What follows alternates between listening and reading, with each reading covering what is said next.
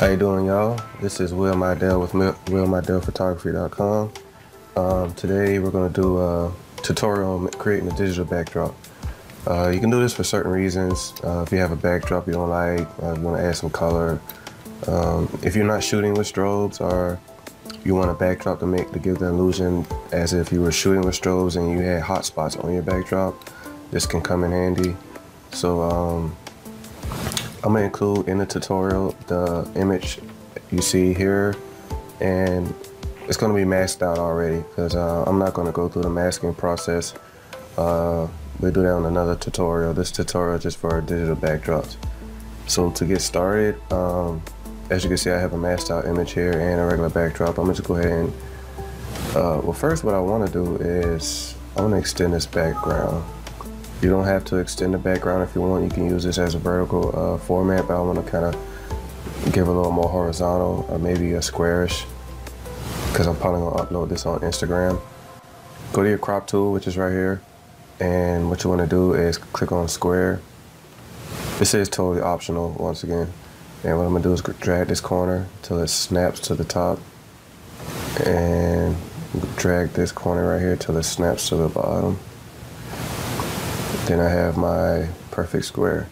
I'm gonna hit check mark, okay that, grab my move tool, and I'm gonna take that backdrop out. As you can see, this is my mask layer right here. I already masked out earlier for this tutorial. And all right, I'm gonna click on the bottom layer and I'm gonna create a new layer right on top of that. And I'm gonna edit, go to fill, and go to color and grab a slightly dark gray neutral backdrop about right there, and click OK. Alright, now we have our backdrop. I'm gonna create a new layer. Another good thing too is to name these layers so I don't get all confused. So I'm gonna name this layer first backdrop, or just backdrop.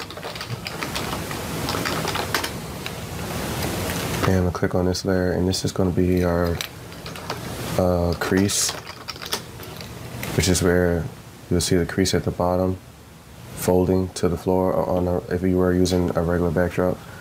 I'm gonna grab a gradient tool,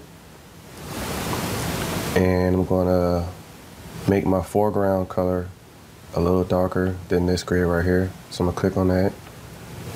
If you don't remember, or if you accidentally hit the default tool or change the colors, you can just grab the sampler and click on this, and it'll take you back to where this first color was. So you'll know where to start at if you want to start getting a darker color, which I am dragging down right now. Dragging down to a little darker, probably about right there, and click OK. And we'll just click, hold shift, and drag about right there. Oh, excuse me. Make sure the parallel, I think this is parallel gradient, or reflected gradient, is clicked on. And hold shift and drag down about right there until you get your gradient. Probably do another one, just a little long, just a little bigger, about right there. Grab my move tool, I think I'm gonna move it down, probably about right here. About right there, I guess. You can always go back and move this, whatever, but 9 times out of 10, you know, if you're shooting on a backdrop, it's gonna be somewhere like down here, close to the bottom. All right, and I'm gonna click and create another new layer. And this is gonna be our first hotspot that we're gonna create. So I'm gonna create a name for this, spotlight. And I'm gonna grab my gradient tool again and switch out the foreground colors. Now I want white in the foreground. And I'm gonna select the radial gradient tool, which is right here. And start somewhere like around the hips, around this area. Hold shift and drag down till we get a nice hot spot like that. Okay, so what I want to do now is I want to separate this because I want to make it seem like once the light hits the backdrop, it spreads out onto the floor. And as you can see, the circle is just a circle. What I want to do is take this half of the circle right here and spread it out. So what I'm going to do is grab this little, well, let's create a guide to help us out. what you want to do is grab it in the area of your ruler, just click in there, drag down to about right in the middle of where the first gradient was laid, the crease, right there, and grab your square marquee tool right here, and drag up to that line. Okay. On the selected layer spotlight, you want to click Command J, which is going to duplicate whatever was selected with the marquee tool. Floor spot. Okay, and what I'm gonna do is grab the same marquee tool and select this area again one more time, and I'm gonna delete it off of the first layer of this big spotlight. I'm gonna delete that. All right. Control D to deselect, and I'm gonna go back up to the floor spotlight, and I'm gonna hit Control T, which is transform tool, or go down to Edit, Transform, and click on Perspective, and grab the corners. And what I'm gonna do is just drag that out like that. Probably hit Control T one more time to control the scale and drag it out like that. Probably about right there. That'd be cool. All right, hit enter.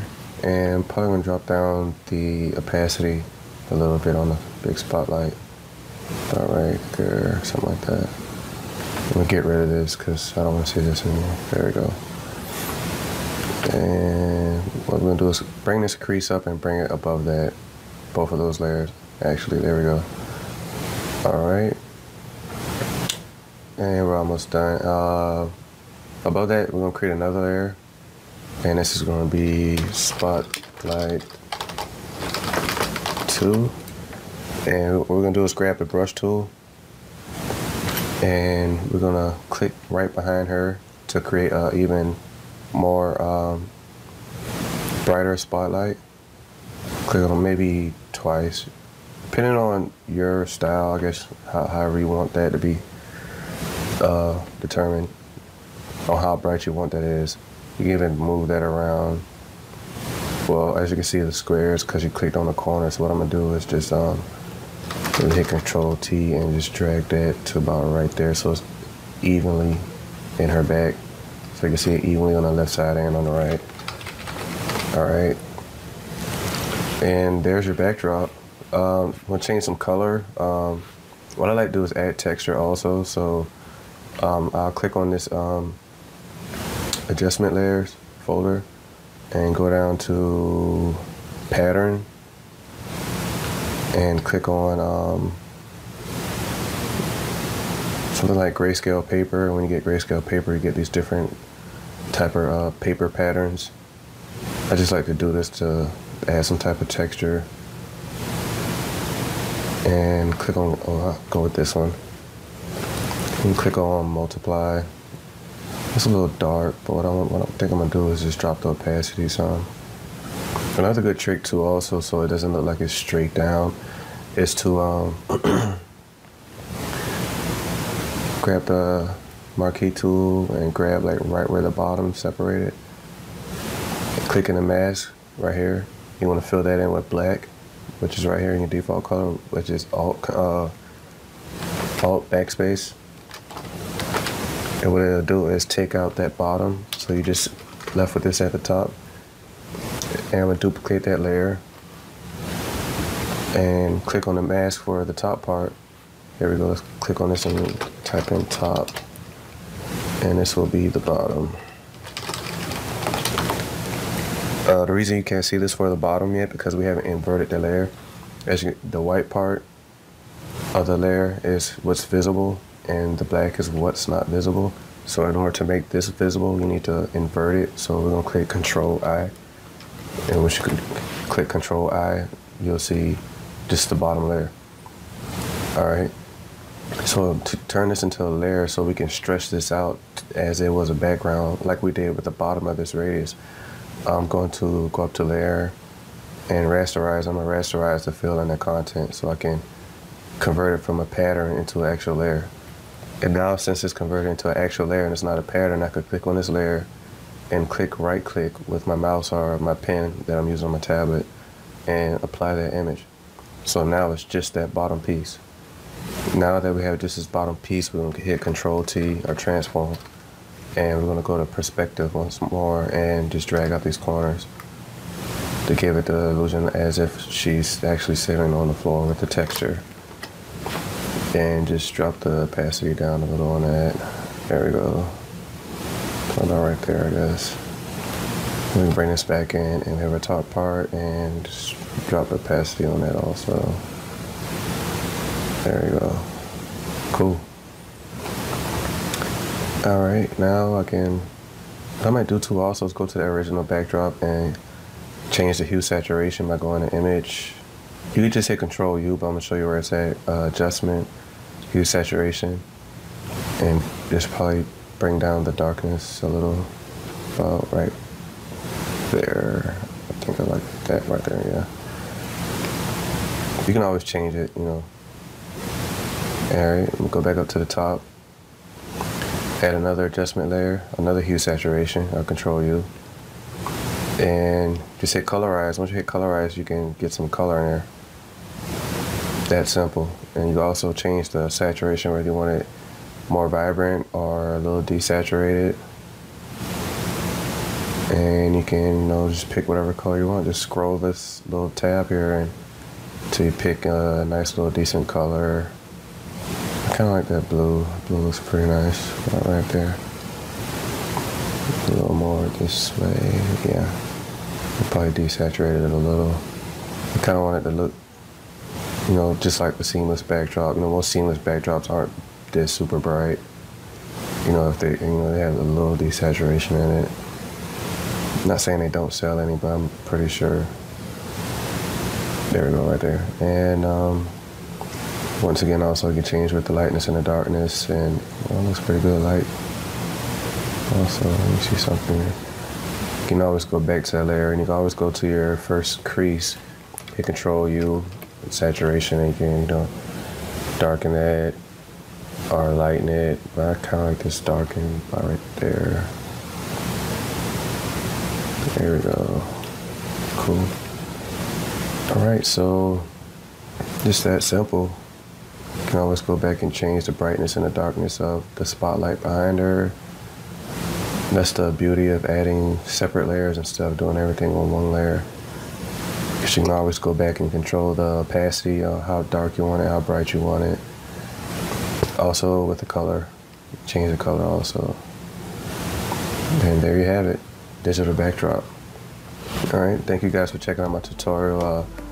Please subscribe to my page. I'll be doing a tutorial every week. And check out my work on my website, www.mydellphotos.com. And follow me on Instagram at MadSDesigns with a Z at the end.